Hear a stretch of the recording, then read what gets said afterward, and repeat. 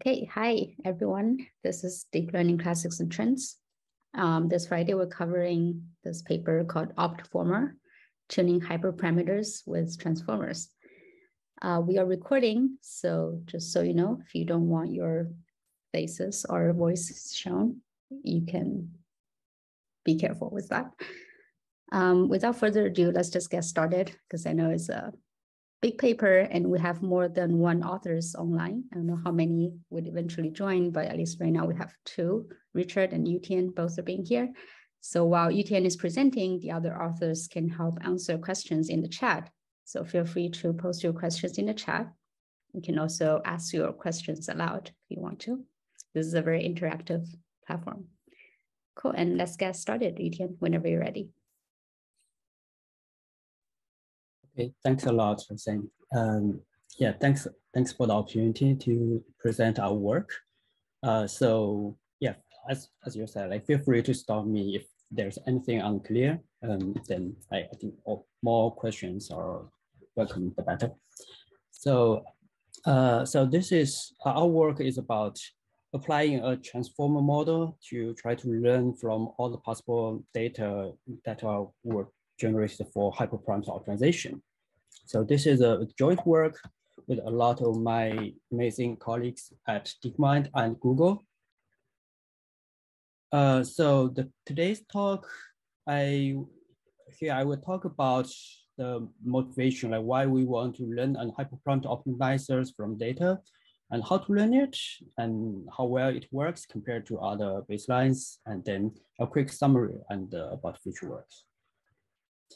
So, assuming that you are a graduate student working on a fancy new deep learning network, that you have a few hyperparameters you want to optimize in order to improve the accuracy for some test functions, test images. Then usually when we do this kind of hyperparameter tuning, we need to do it, like try it by ourselves, like repeatedly in a sequence manner. So we might try a few, like one set of hyperparameters for the learning rate and layer size, then train the model, observe the accuracy on the test function or on the test set or the validation set, and then based on the observation, try another set of hyperparameters and just repeat it iteratively. So this is a loop that we, like human, try to optimize some metric function with respect to the hyperparameters.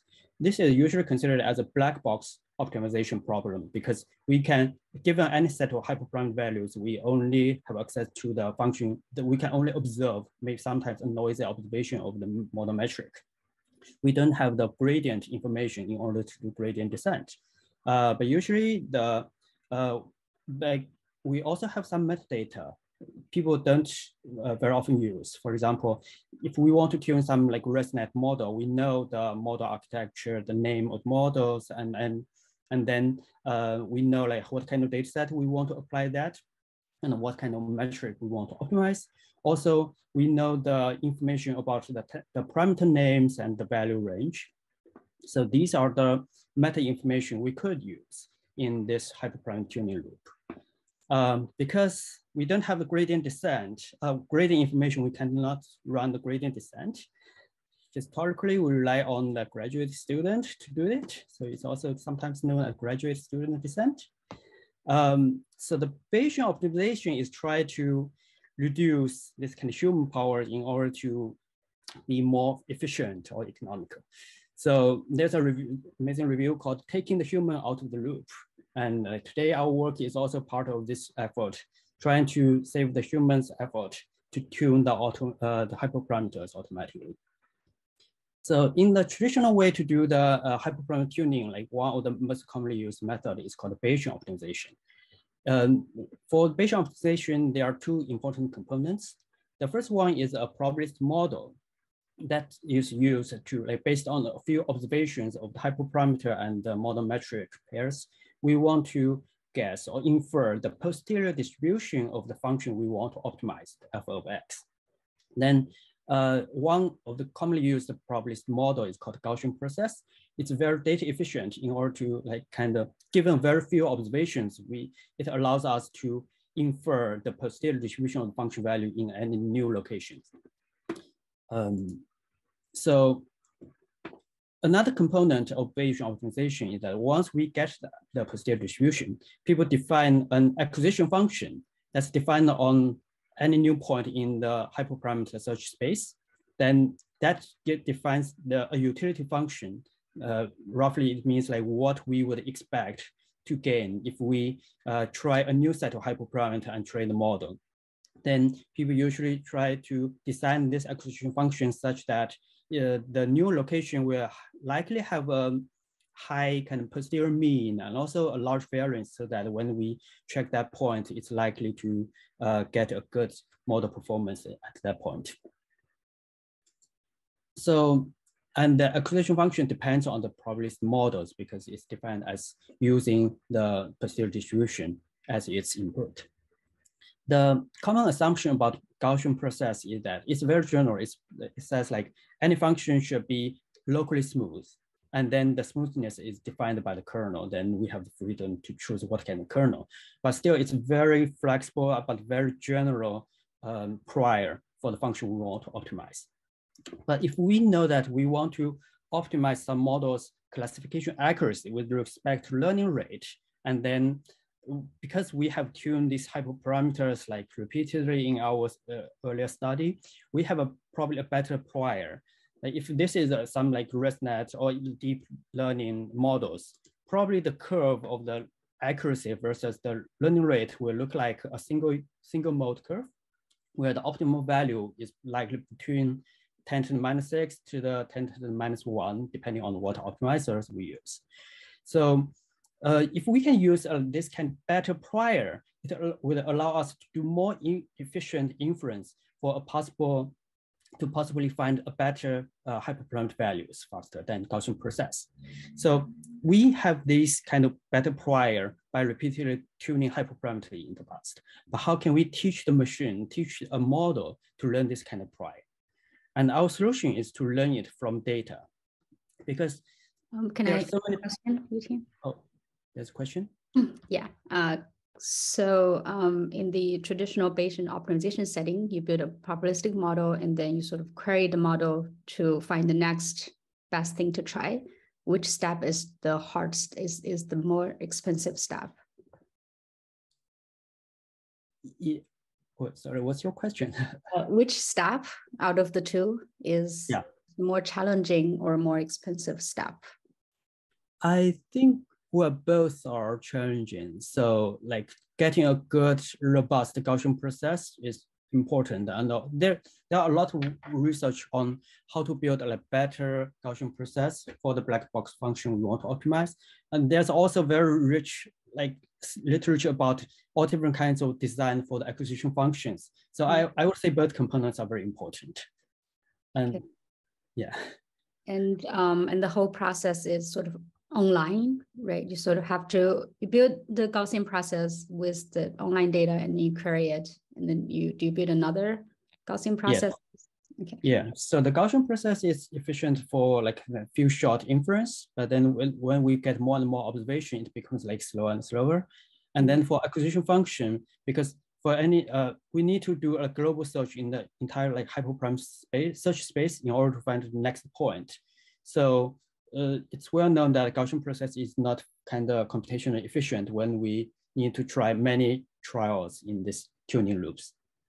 Got it. Okay, thank you.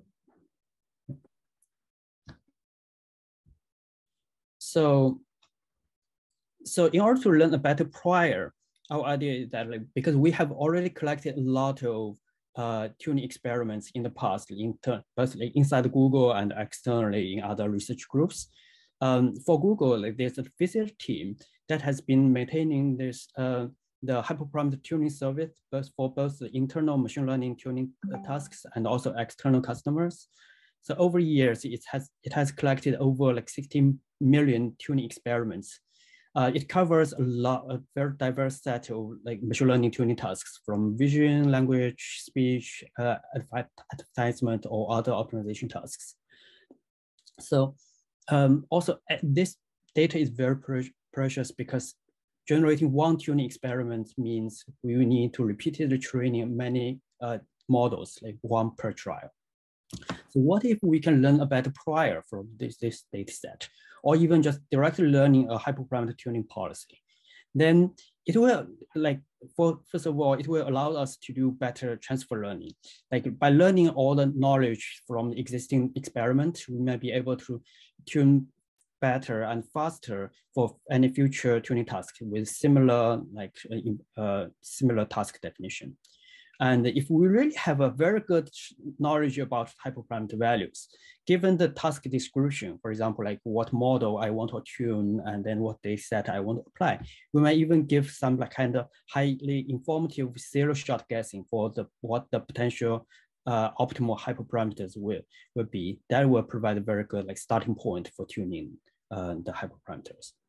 And because the service has been running continuously and continuously collecting data, we can consider it as a never learning task, that our knowledge will grow over time with this data set size. Eventually, we want to learn from data about everything about tuning the machine learning models. So hopefully, like I can convince you, like it will be useful if we can learn those information stored in the past existing tuning experiments. Then the question is, how can we learn it? So let's take a look at the structure of a tuning experiment. Can I ask a question about the data, Yutian? Sure. So it is a service where people try hyperparameters there, or it probably also have algorithms that help you do hyperparameter tuning, like Gaussian processes and Bayesian optimizers. So I'm guessing it has the parameters that people have tried, also like the end result of that set of parameters. What other information does this data set have? So those are the main information, but usually people may also tell you like what model they want to optimize, whether it's SVM model or it's a ResNet model or RNN. Those are also useful, and also like hyperparameter, what kind of hyperparameters they want to tune. There might also be some side information like the tuning curve, like the model's training curve. That would be another piece of like new information we could potentially use in the future. I see. I'm guessing it depends so much on the model architecture that you probably cannot group data together from different architectures. Am I correct in that? It's hard to say. I think there's no hard boundary like between what can or cannot. For example, if I use SGD, no matter what model I'm tuning, I probably have some rough knowledge about what's the optimal kind of range of learning rate I should use. So that kind of knowledge can transfer from like optimizing SVM to optimizing like the deep learning models. But if it's a question, it's like the size of the like some hidden layers, that's not going to be useful for tuning the hyperparameters of like SVM or other models. So I think it's kind of a soft like boundary between like what can be shared and should not. What about the task? Some people are training ImageNet, some are training other stuff.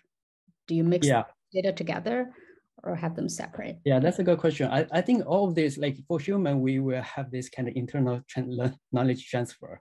When we train it on ImageNet and then we want to transfer to other data set, we probably have some good prior to guide us to choose the hyperparameters.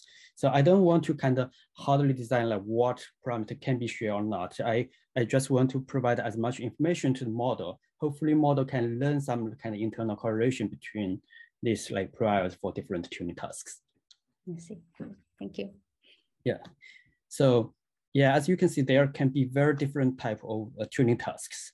And then in this example, for example, for every tuning task, we may have some meta information as I described those like the tuning task, like what model, what data set we want to do.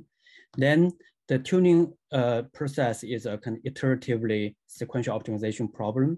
We will propose some parameter values.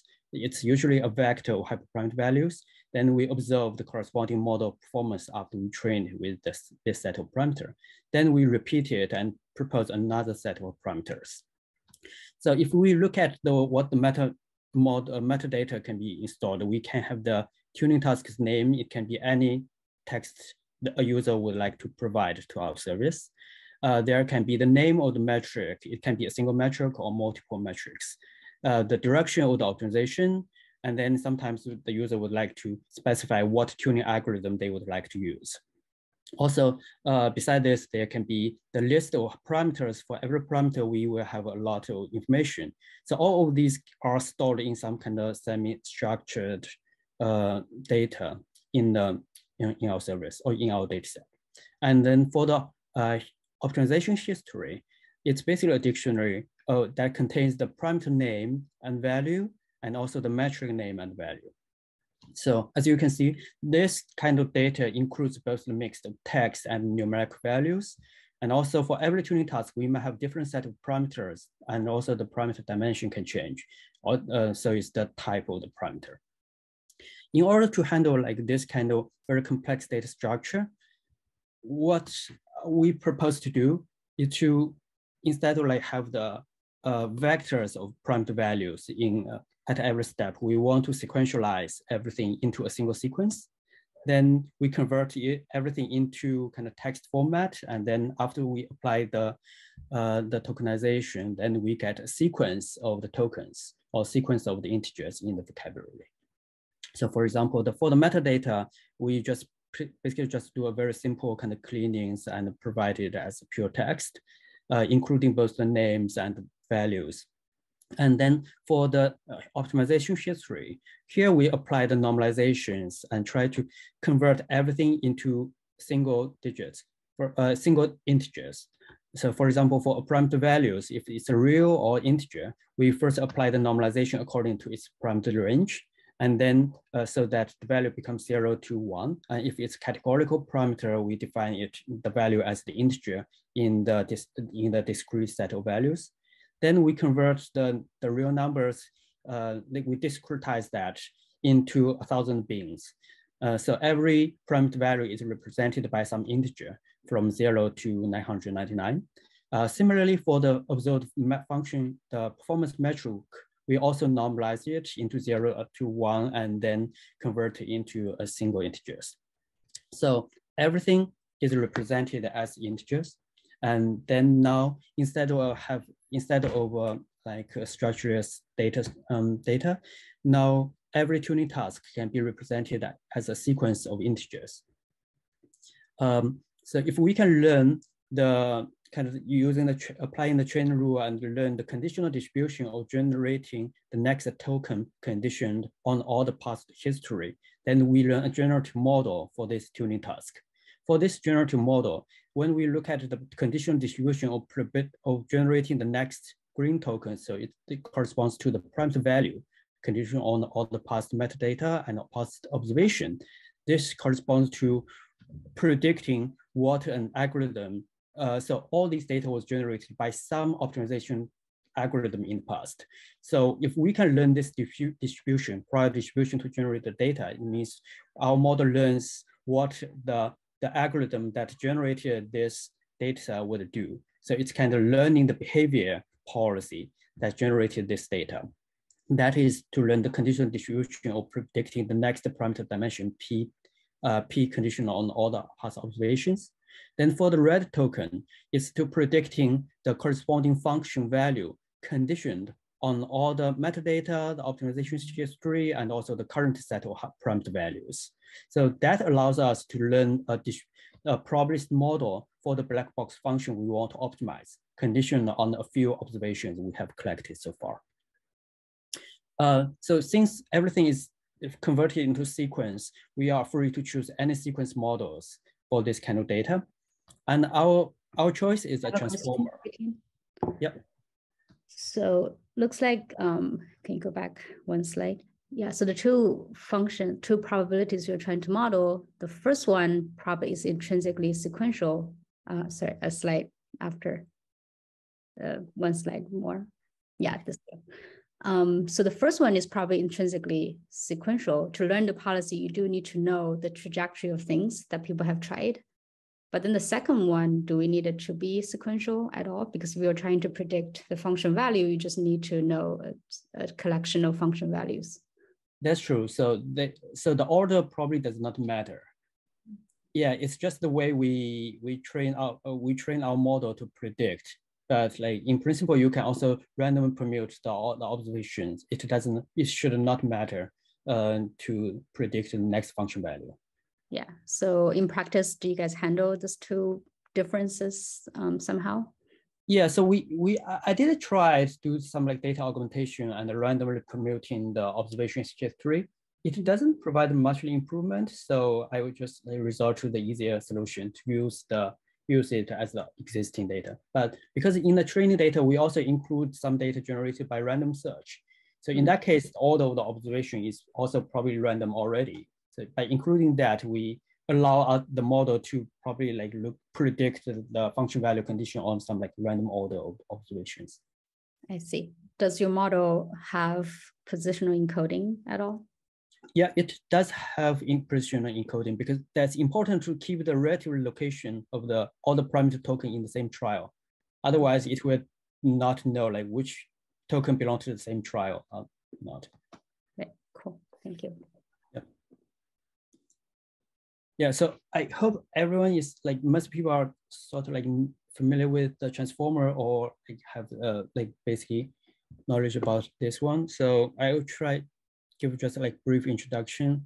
So the transformer is a deep neural network that consists of like a stack of blocks where in every block there are the most important layer is this multi-head attention layer that allows for every location in a sequence, and it allows the model to pay attention to all the locations, to all the tokens in the entire sequence. So so compared to a recurrent neural network that has to look at like neighboring tokens, this allows you to apply the attention to some tokens far away from the current location. So this model has the encoder-decoder architecture, where the encoder is the left stack that take some input sequence as input and compute a sequence of embeddings. Then that's provided to the decoder part, where for the decoder, it predicts one token at a step in this recurrent, like autoregressive way at test time. For our hyperparameter tuning task, we define the input sequence as all the token converted from the metadata, and the input to the decoder is the target sequence. That is the sequence of the optimization history we want the model to learn to model. And then the multi-attention head in this decoder part will pay attention to all the locations in both the metadata and all the observations it has seen so far up to the current step.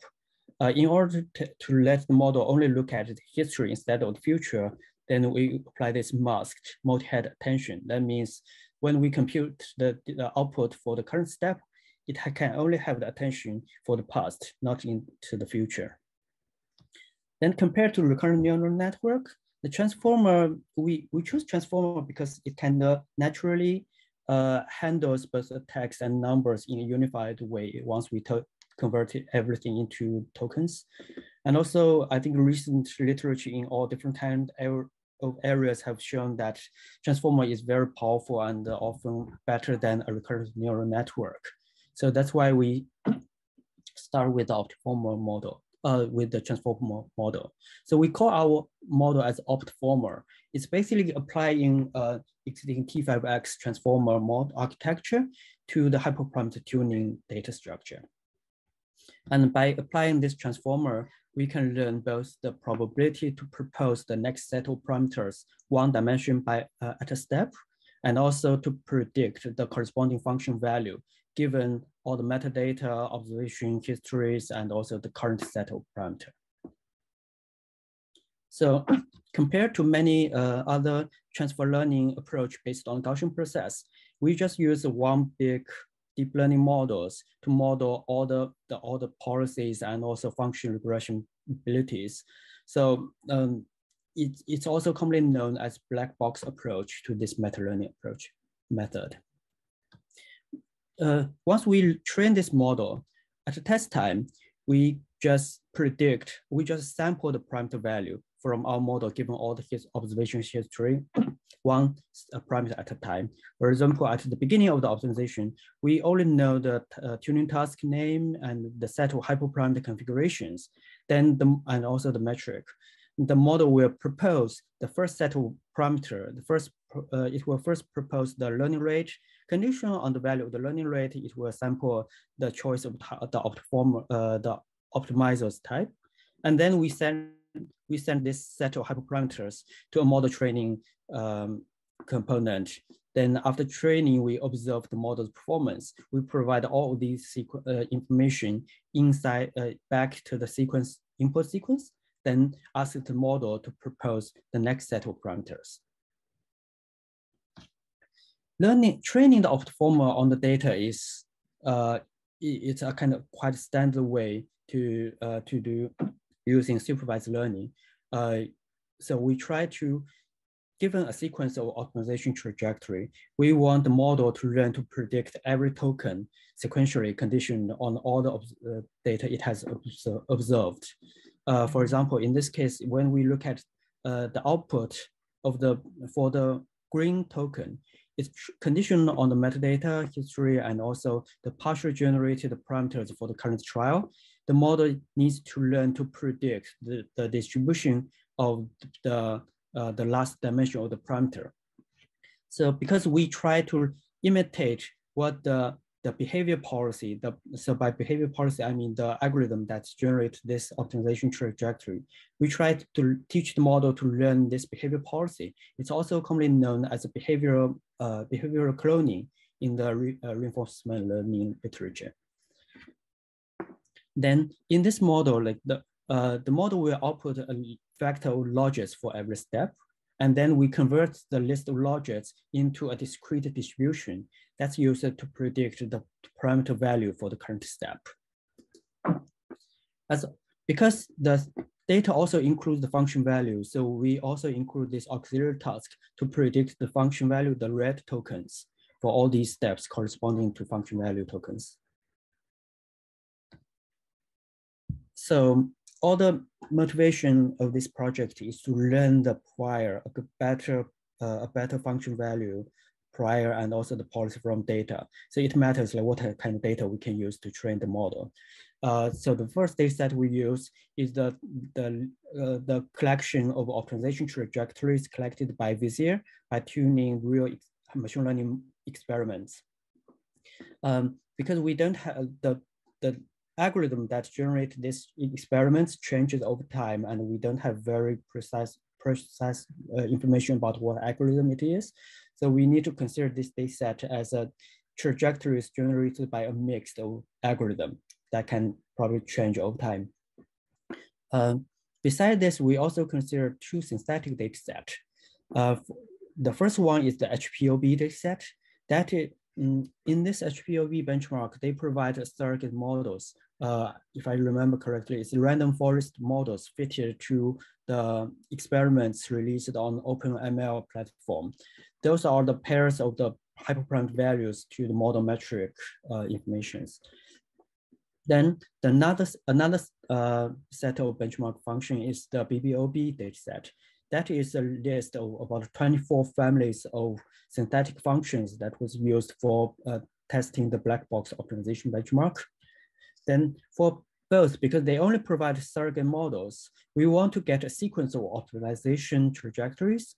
So the way to generate data for our model is that we run 7 different hyperparameter optimization algorithms and use all of them to generate the tuning trajectories. So the list of algorithm ranges from simple grid search to very complicated Bayesian optimization algorithms. Then we also applied a few data augmentation methods in order to reduce the overfitting. When the model is trained at the test time, in order to get a real hyperparameter optimization policy, the most straightforward way to do it is that because we learn the policy by sampling the parameters. So at the test time, we can just sample the parameter value one dimension at a time. Because this is the distribution we learned from the data, we also call it the prior policy because it's the prior distribution we learn about parameter generation. It's also the behavior cloning method because all the model is trained to imitate the optimization algorithm that generated the data. So at the test time, we sample one parameter dimension at a time, then conditional on the newly sampled value, we sample the next dimension. Because for behavioral cloning, we can only do as good as the algorithm we learned. We can never do any better than existing hyperparameter optimization method. So in order to get a better policy, we also want to make use of the ability we learned to predict the function value, y given x. So that's the next set of policies we propose. We call it the augmented policy. So it's basically based on a very simple trick that we first repeatedly sample multiple candidates of the parameters for the next trial from the prior policy. Then we define an acquisition function based on the proposed candidates. And then you rank all the samples according to the acquisition function, then pick the one with the highest value. So because our model provides a distribution of the y conditional on the x, that's just the same as the output a Gaussian process would provide. So any acquisition functions developed in the literature of Bayesian optimization can be used in our case. So we have a choice of different acquisition functions we can use. All these can be used to judge the quality of the parameter proposal. Compared to the standard Bayesian optimization, people usually don't have this prior policy. All they want to do is that given an acquisition function, they want to search in the entire parameter space to find the optimal parameter. And in contrast, what we do is to find the optimal parameters in the subset proposed by the prior policy. So how well it really works.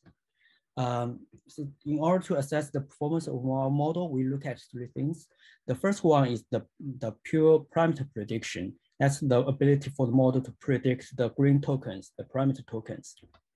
Because we are doing the behavioral cloning, we want to check whether the model can really learn different hyperparameter optimization algorithms faithfully.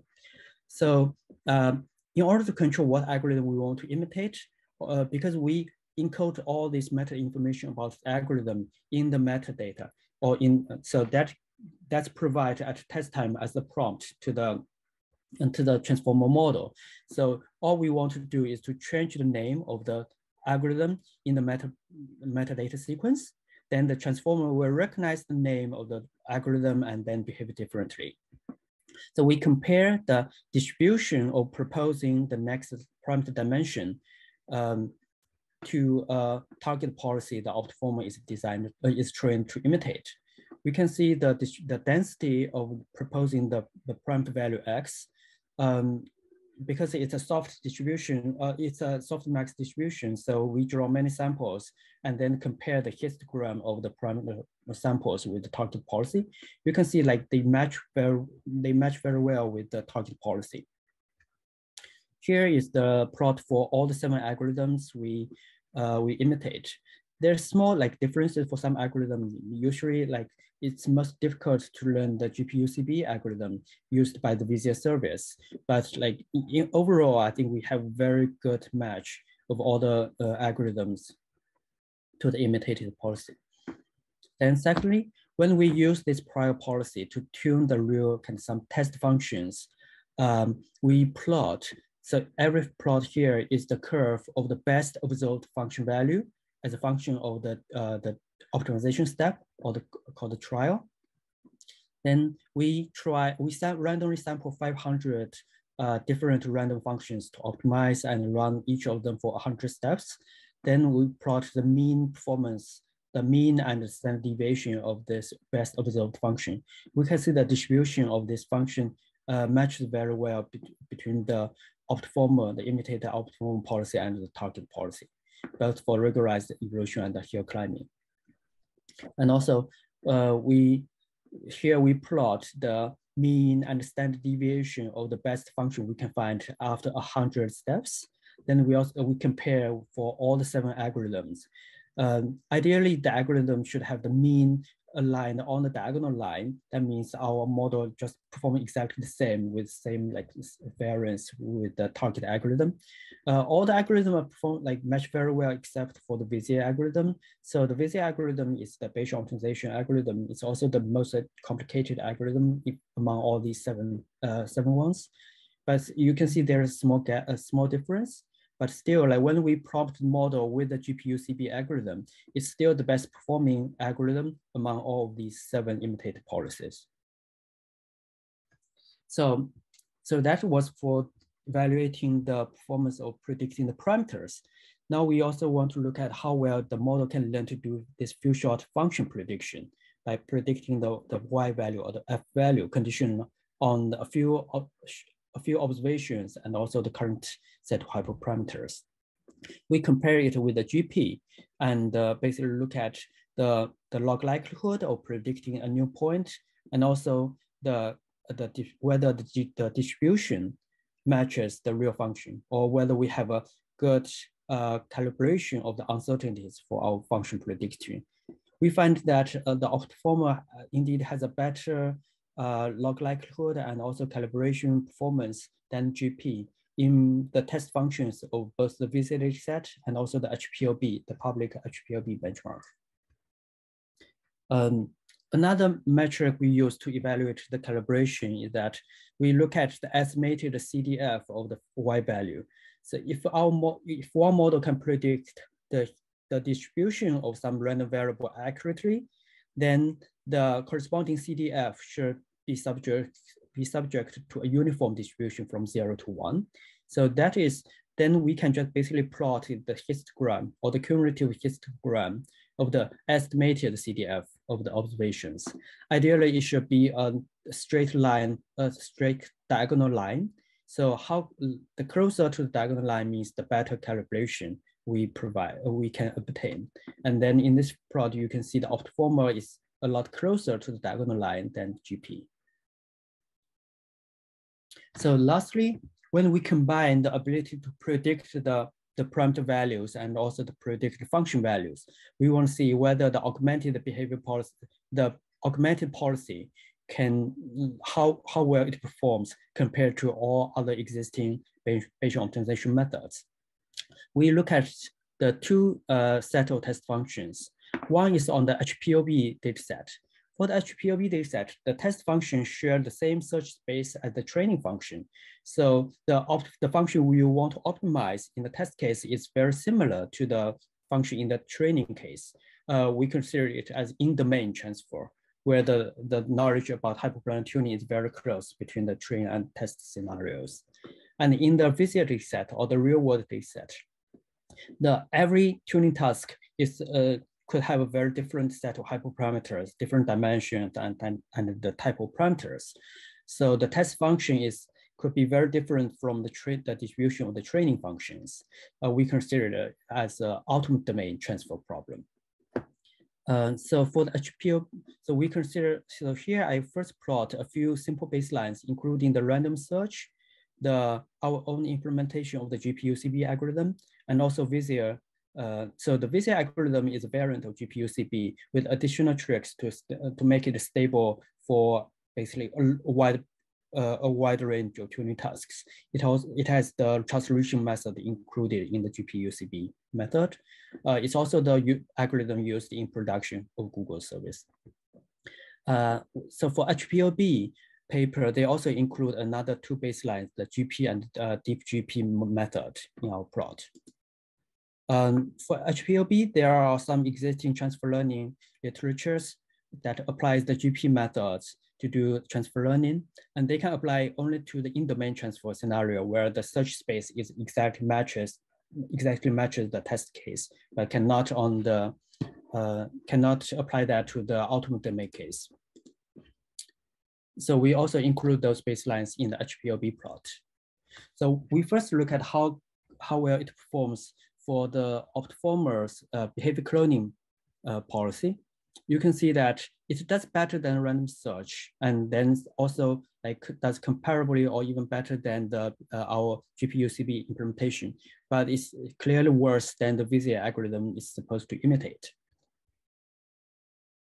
But then when we augment our behavior policy with the acquisition function, so here we use expected improvement as the acquisition function, there's a big boost in the performance.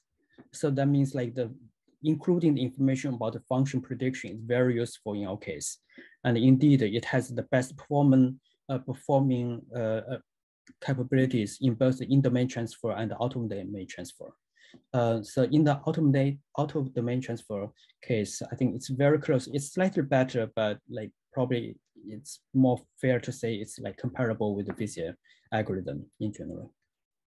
Can I ask a question? Sure. So why is behavior cloning itself so much worse? Didn't we see before that it was exactly matching the algorithm that you were trying to imitate?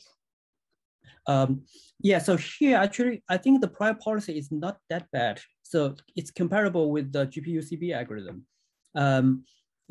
In the previous slide, I think we show it's slightly worse than GP, but not by a lot.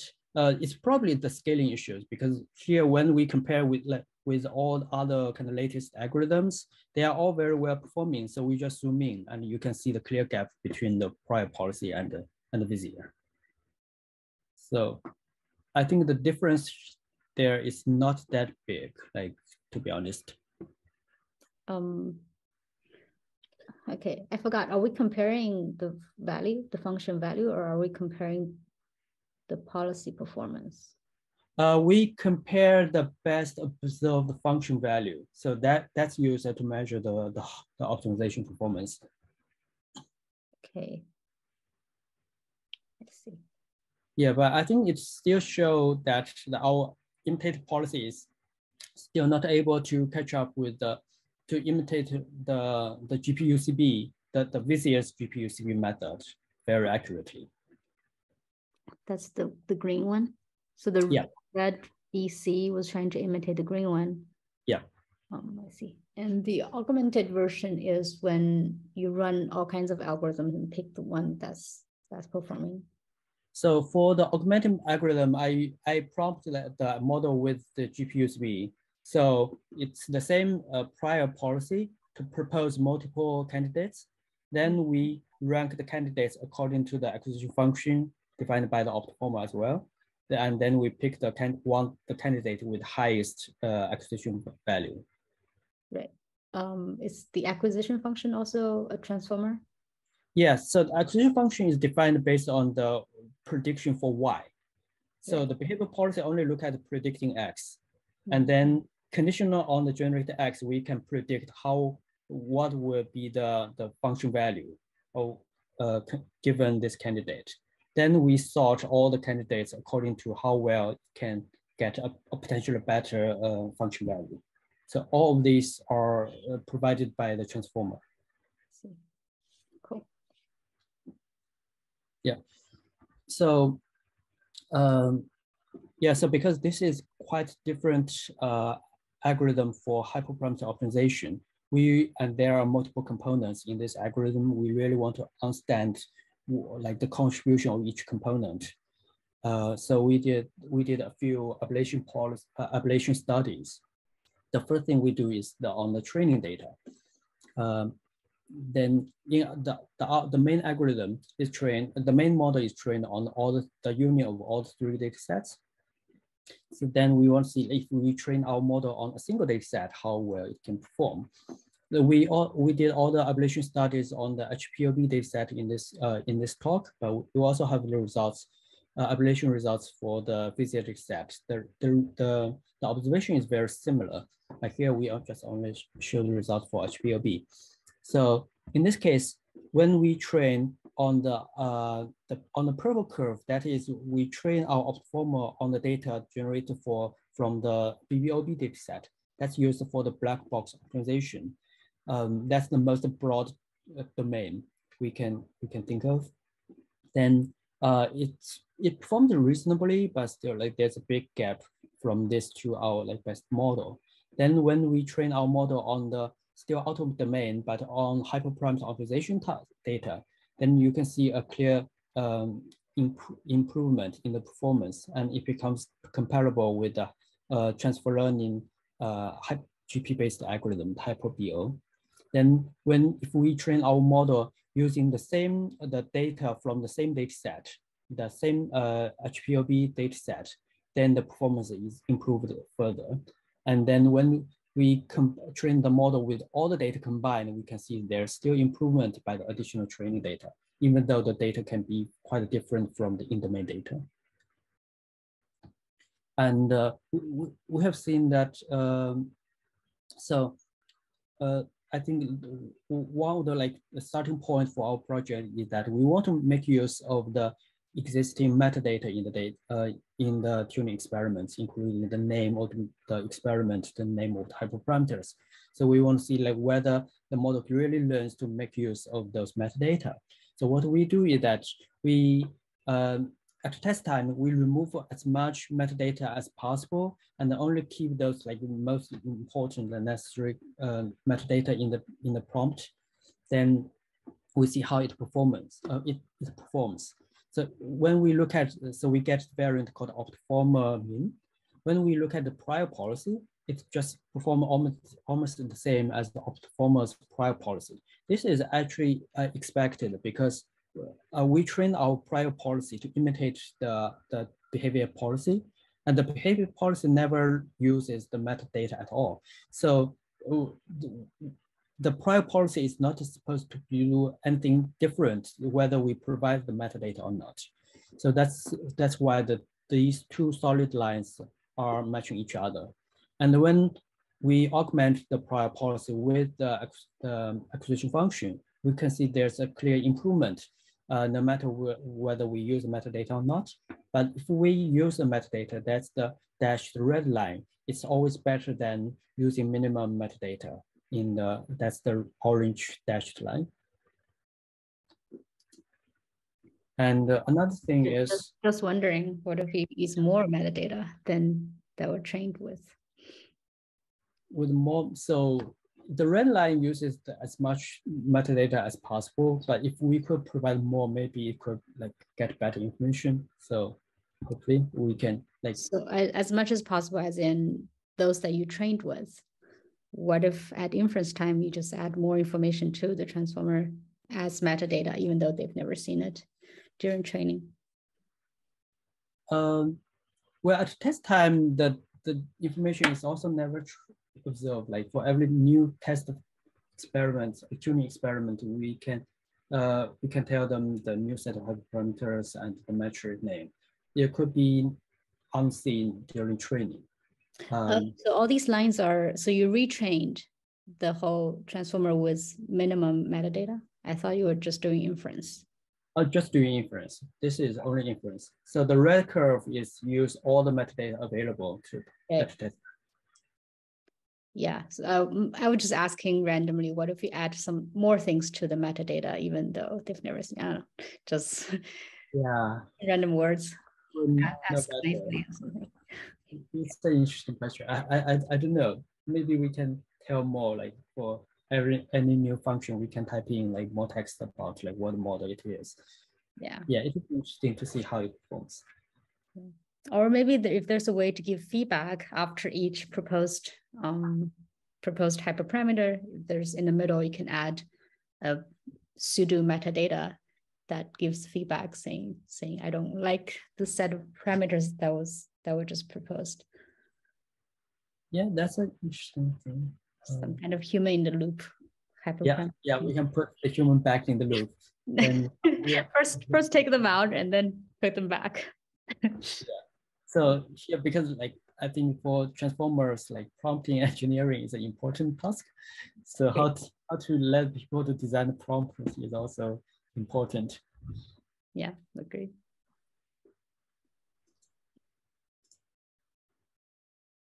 Okay, so we have seen that including the acquisition function, so the ability to predict the function value is very important to get the performance boost.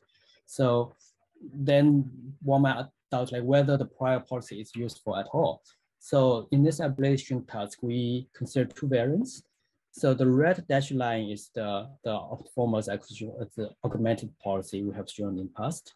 The blue dashed line is that instead of sample a few parameter candidates from prior policy. We just randomly sample those candidates uniformly in the search space, and then rank with the acquisition function.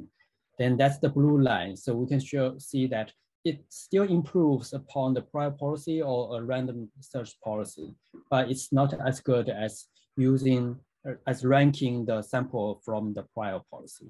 And another thing we do is that instead of like search in the subset of the sampled candidates, we just run the global search to optimize this acquisition function defined by OptFormer and ignore the prior policy at all. We can see that after like running the global search with like 6,400 evaluations, the performance is still just like the same as augmented policy that based on ranking 100 samples from the prior policy.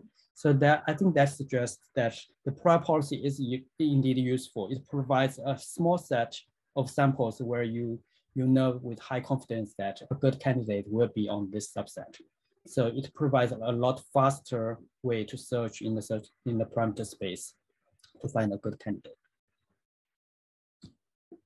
And lastly, we want to study like whether any type of acquisition function is important for the OptFormer.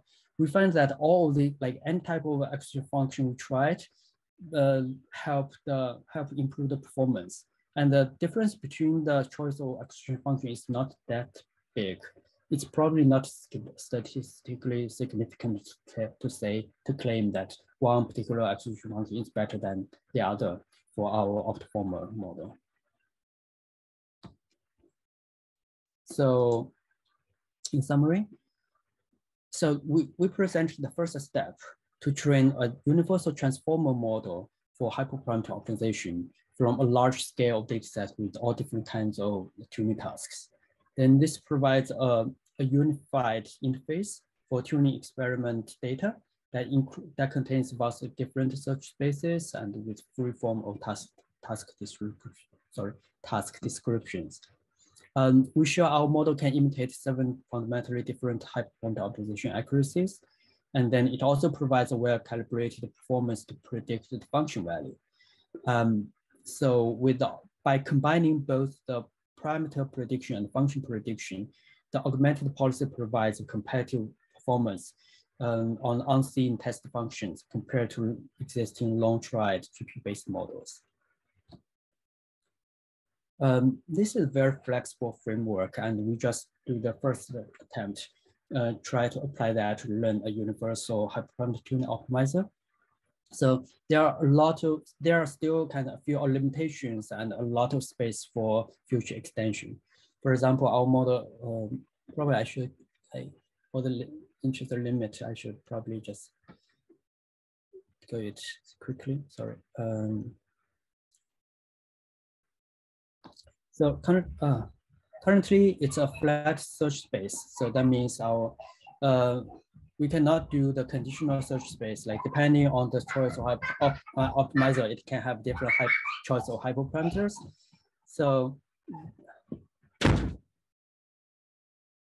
sorry about that. So we want to extend that to conditional search space.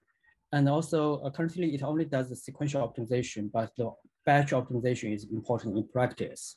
And also we want to go beyond the behavior cloning by using more sophisticated method to improve the current behavioral policy. This model is also compatible with multi-objective optimization. So that could also be a interesting future work to explore. There are a lot of more ideas for future extensions. So for the takeaway message, we can now let the transformers to learn the hyperparameter optimization from all possible data we have collected in the past. Yeah, thanks. Thank you. That's awesome. We can leave the remaining time for Q&A, and maybe I'll just start with a question that if the value prediction is so accurate, maybe from now on we don't need to train any model at all. We can just ask the transformer, if I were to train a ConvNet on CFAR with this set of parameters, what's the expected accuracy? Are we already there? Yeah, that's the dream, I would say. So that means like we learn really good prior that we can do zero-shot guessing like, without any observation. I think our model can show that it does well. Like once we observe a few observations, it can make a sort of accurate prediction. And the accuracy improves with more and more observation. If we don't have any new observation, we can make some rough guess, but I don't think it's good enough yet to suggest the optimal kind of set of hyperparameters. Cool. Anyone has a question can speak up. I just want to follow up on that question about the nature of the problems. If that's changing, do you think that the value of this would, I guess, not come in as much when new problems or new goals are set by the machine learning model as a whole? What do you mean by the nature of problem changes?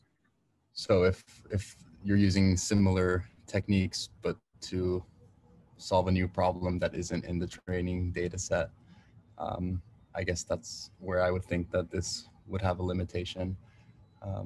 Like something that we're talking right now with machine learning models that wouldn't be in the data set, if that eventually becomes a goal. Yeah, I think one day if we come up with a brand new like architecture or like complete different machine learning model and we want to tune hyperparameters, probably this model is not gonna give like better information than I don't know, like a GPU would do. But I think like, because even if the model architecture is the same, the choice of hyperparameter or the optimizer might still use the same. If we still use SGD or Adam, maybe we can still transfer the knowledge of how to tune those hyperparameters for the optimizers. And if the optimizers, if we come up with new optimization algorithm, but the model is almost the same, then we can still transfer the knowledge about like model's hyperparameter. So unless there's a kind of complete jump of kind of like to a complete new domain, then I think there can still be a kind of continual transfer learning work. And also we collect data all the time, so we can consider that as a continual learning project. Right. Thank you. I wonder in those cases, if we are facing a brand new task that model was never trained on, maybe we can just swap out the first few instances from few shot to actual data. So when you select the two hyperparameters, when you fit in the accuracy, you fit in the actual one that you're running the training. Yeah, that's a very good question. So we can do the test time adaptation. Like when we observe like 10, like we observe 10 data points, we can fine tune our transformer model so that it fits to the test function better. I think that would be a useful extension to do. Like that should be useful. There are some questions about like whether like how to choose the hyperparameter to do the fine tuning, how many steps we need to run. But I think in general, people studied the transfer learning, the GP-based transfer learning has shown test time adaptation is useful. So I think it should apply to transformer as well.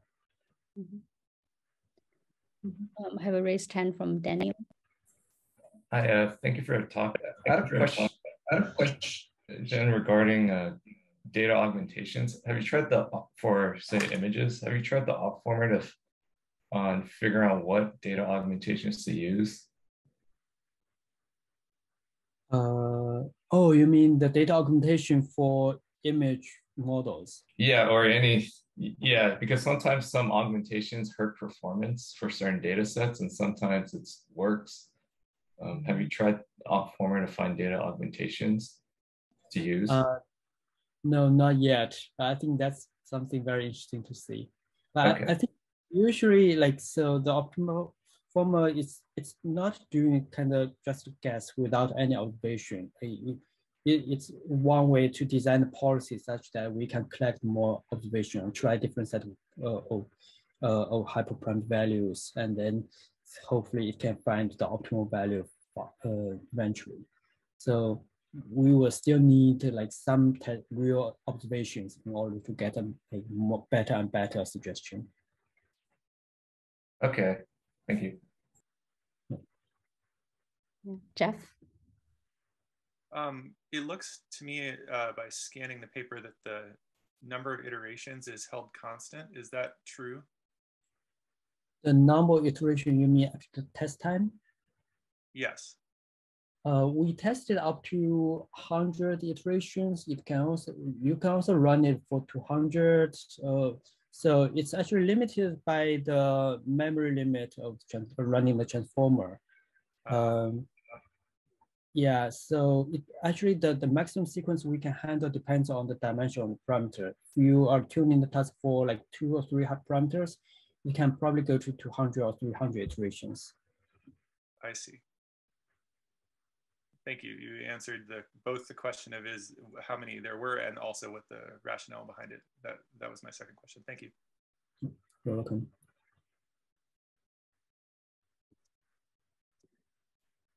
I'll jump in with a question. Sorry if I missed something. So for the EI approach, my understanding is that you use the transformer to generate a suggestion. You test what that accuracy would be. You ask it what that accuracy would be. Then you throw it away, ask it another suggestion, test what that accuracy will be, and so on, and then choose the best of those. Do you find that there's much value in using it to suggest those, to output those suggestions? In some cases, could you just generate, like, just do a very, very like thorough grid search of the entire space if that's plausible? Do you find that there's much improvement from using its suggestions? Yeah, that's actually one of the ablation study I showed in the slide. I see. So, I'm sorry about that. Yep. Okay. Yeah. On our archive paper, actually, we didn't include that, but like in this slide, we have, sorry, my computer almost freezes.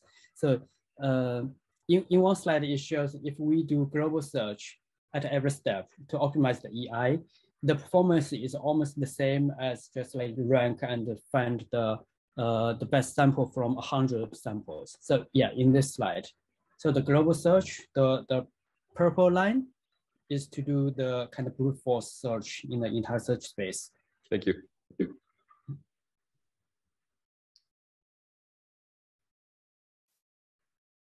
There's a question in the chat about what scale is this model run at? By scale, they're asking amount of parameters and compute. Yeah, so currently our model is trained with up to, so we trained with a sequence up to kind of 1024 tokens. That means like for every trial, it includes the dimension of the parameter and also the function. So roughly it's kind of d+1 times the number of iterations. So for 20 parameters, you can, at inference time, we extend the sequence to 2000. As long as you have like big enough memory, you can just increase the length of the sequence. It can run like within this memory limit. We just tried with up to 100 in the test, and with the parameter dimension up to 21. I think that's probably the most commonly used range of the hyperparameter values, hyperparameter dimensions. I think there are a lot of more memory efficient variants of the transformer architectures, like the performers. In that case, it's linear to the sequence length. I guess we can extend it to a much longer sequences.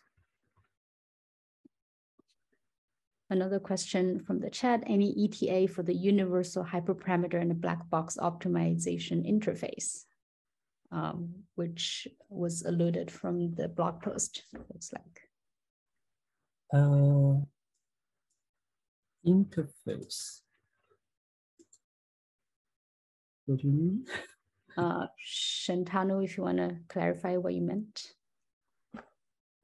Yeah, Yutian, in the blog post, there was mentioned an interface that was to be shared. I think it's in the works, perhaps. Oh, I see. Yeah, I think we are considering to open source our code, so it will also include the converter that basically it's based on the open source Vizier Vizier studies data structure. So if you can write your tuning data structure in the Vizier's protocol buffer, the data structure, they can be converted into the data like input to our transformer. So basically it's just, I guess if you can write it with JSON, then you can convert it into sequence, and that can be consumed by the OptFormer model. So are the model weights also going to be public? We are planning to open source the code trained on public dataset, because there's kind of privacy issues with using the internal data. So we are not allowed to open source that part. Another thing so there's like, in this approach, there's like in this slide, there's the OptFormer and OptFormer after EI, which is expected improvement, right? Yeah. Have you tried retraining the OptFormer to imitate its own policy after expected improvement? Yeah, that's a very good question. I'm thinking about that. So I think it will be a very useful extension to further improve. It's a bit like the AlphaZero algorithm, where you have a policy, then you use your policy to generate new data and then train a new model. So I expect it could kind of improve the model. Yeah, I think there's also like a very recent paper about using transformers for video games or something, and they show it's quite data efficient. I think it was released yesterday or even today. Transformers are sample efficient word models. I see. Thanks. Yeah, I will check that out. Let's see. Maybe another thing. Do you think it would improve things if you started with a pre-trained large language model like a GPT? Yeah, it's possible, I think. So that's also some useful extension to try, because if we train with pre-trained models, it can probably understand the semantic meaning of the hyperparameters and also the task description better. So it could be a useful thing to try. Especially when a lot of the information was encoded just with language. Yeah, indeed. Speaking of, I was puzzled by this converting everything to integer part. Do you mean just like an index that eventually is embedding lookup? Yeah, so right now we just convert that into index. So integer is the index in the vocabulary. Okay. So like those numbers, like the integers discretized, like normalized number is from 0 to 999. Those are corresponding to one kind of token, one entry in the vocabulary. Right, so the alternative would be just reading the float number as a string.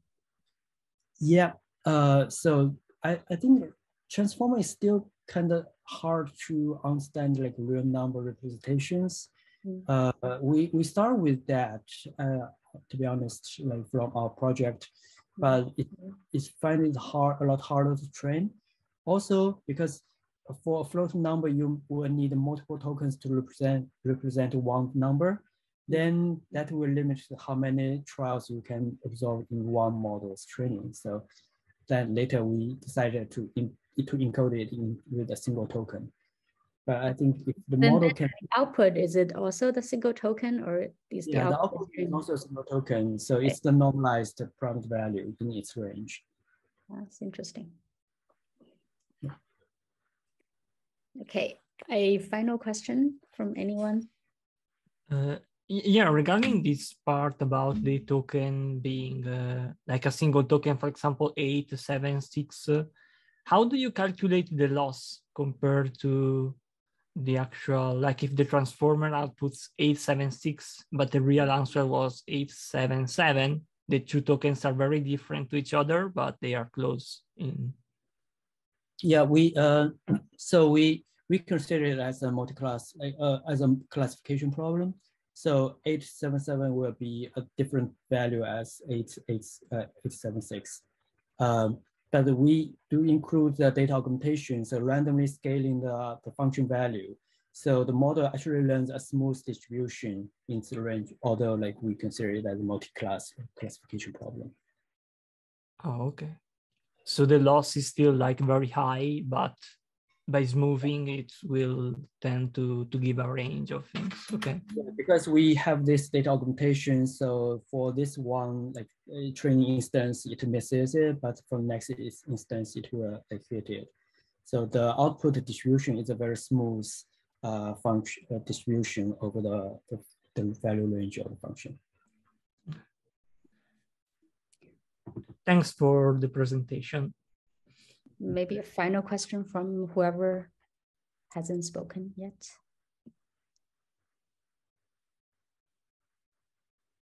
Okay, looks like no. Great. Thanks, Yutian, for the presentation. And thanks, everyone. Enjoy your weekend, your long weekend if you're in the US. See you next week. Thanks for the invitation again.